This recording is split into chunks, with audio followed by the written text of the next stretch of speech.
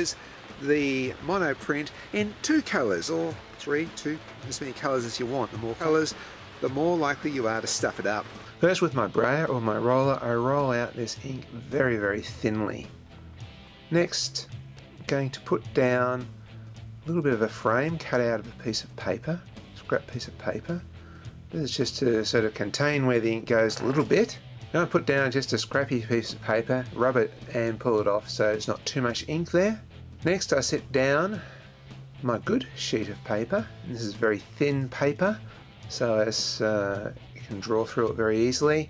I'm going to tack this on the corners with a little bit of masking tape. Not too much, because I have to pull this off again. Here's the photocopy of my work. This time it is the King Snake. I'm going to do it in 2 colours. It's going to be in red and black. Again, very carefully tack that down as well, so as I can very carefully pull it off the sheet of paper afterwards without damaging the paper too much. Now I'm drawing in all the bits that are going to be red.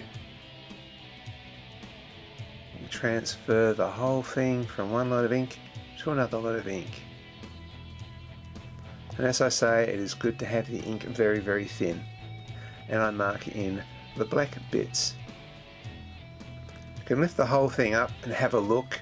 If you see there's a couple of lines I've got to do, I can just sort of keep having a bit of a look and then popping it back down again until I sort of get it right the way I want it.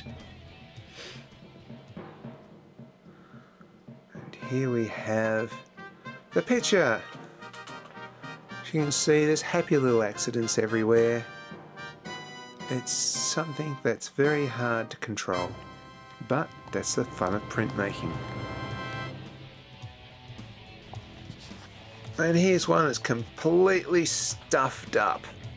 Reason being, the ink was not thin enough, and I probably should have maybe let it dry between different colours. You can sort of see the 2 colours there, the brown and the black, but yeah, it's not a success.